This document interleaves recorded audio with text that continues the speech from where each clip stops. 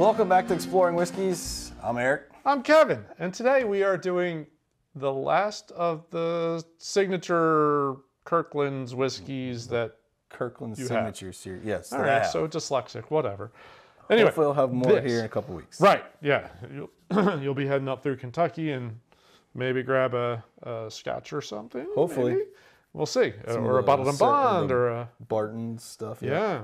But this is their Tennessee sour mash whiskey. So this is, I believe, from the same people that do their, what is it, the 7-year bourbon? Mm-hmm.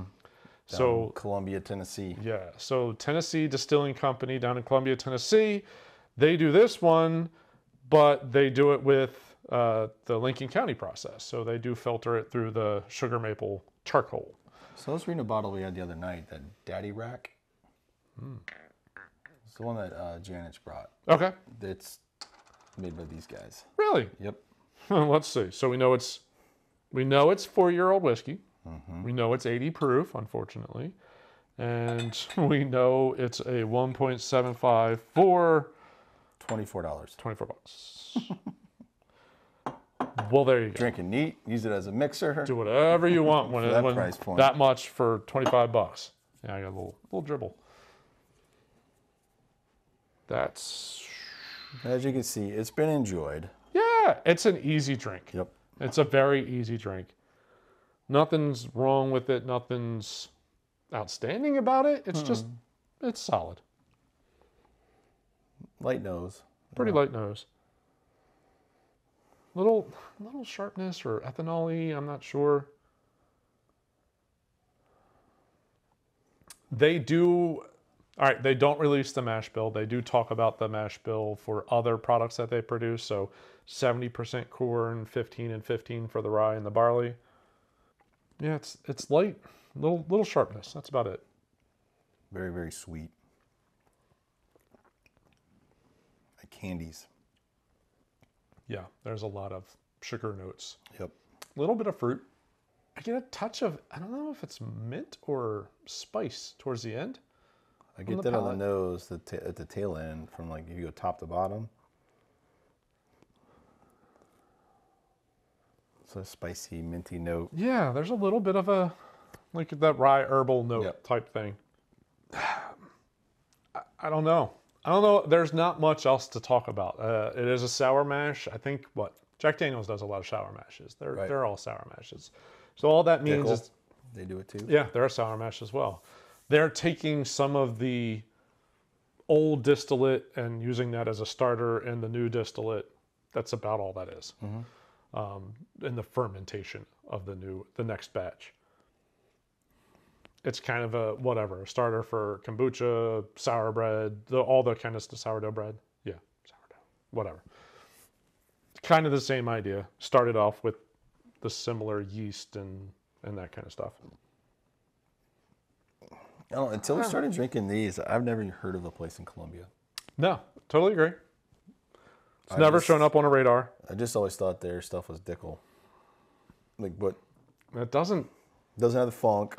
Doesn't come off as Dickel. There's no that dusty peanut. It doesn't have that funky, weird corn smell to it.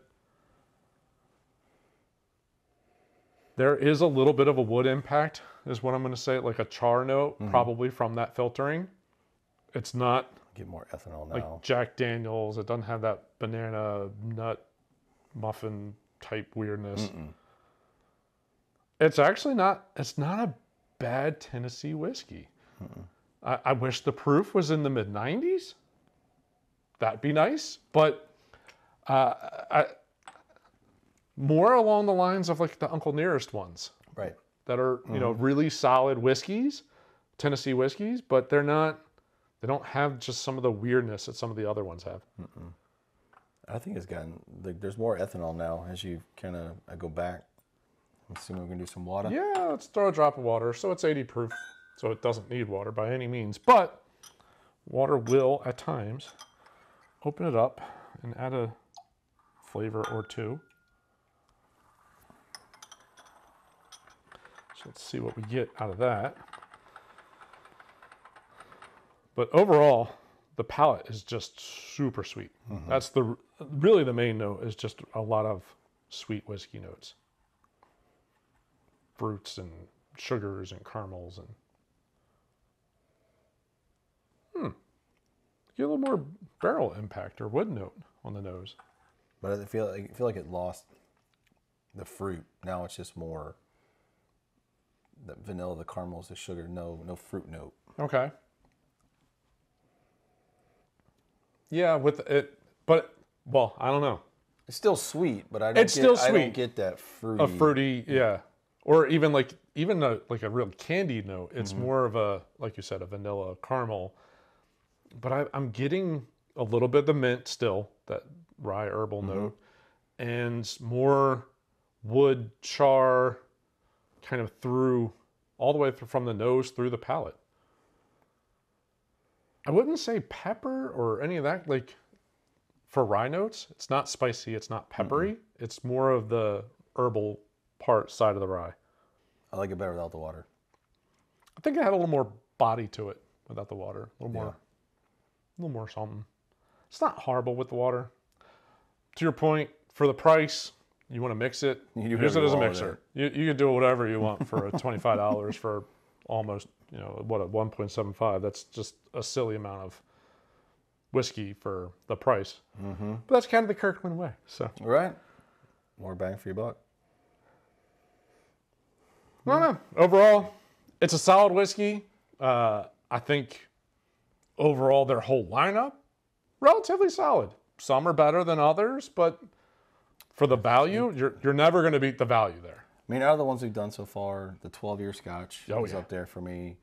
The 7-year bourbon from that company, from this company in Columbia, Tennessee, and then I would probably say this over the one we did that they got from 1792. Yeah, the small batch really came off as young, really sharp, and so was the blended Scotch, the non-age statement blended. Yeah, that came off as pretty young and sharp and just not blended well. Whatever Irish it was. Whiskey was at the very end for me. Yeah, the Irish whiskey just was. Bleh. Like it had nothing to it. There was no body. There was just, it was just. I put it out the other night, and I don't think nobody touched it. Nope. Everybody enjoyed the 12-year Scotch. Because that's good. It is. So anxious to see if we can get a hold of those other ones from Barton's. Yeah. With the bottle and bond and the single barrel. Yep. And then, I don't know, maybe they've got another bottle out. Another whiskey or another bourbon. They got a Canadian, apparently. Just saying. If they got it, I'll get it for you. Got to get a whiskey that'll go below the Irish, right? Yeah. Well, it comes with the show. Yeah, absolutely. Exploring whiskeys. Explore them all. So I think, all in all, we've done one Canadian whiskey ever on the show, I think, at this point. I'm good. Yeah, it was not. So. Well, again, this is all we've got to this point. Again, I'm making my way through Kentucky here in a couple weekends. Swing through the old Costco and see what I can get. Yeah. Hopefully I'll get a few more. Hopefully I can get those older Scotches. The 20, awesome. With a 20, a 22, and a 23 is supposed to come out in December, technically. All right. I don't know if they might cheat it early. Who knows? They might have to be on another trip, but we'll see. But again, I think overall, from a price standpoint, I don't think you can go wrong with any of them. No. It's really kind of what your palate is. Hope you enjoyed our review. If you did, as always, we encourage you to hit that like button.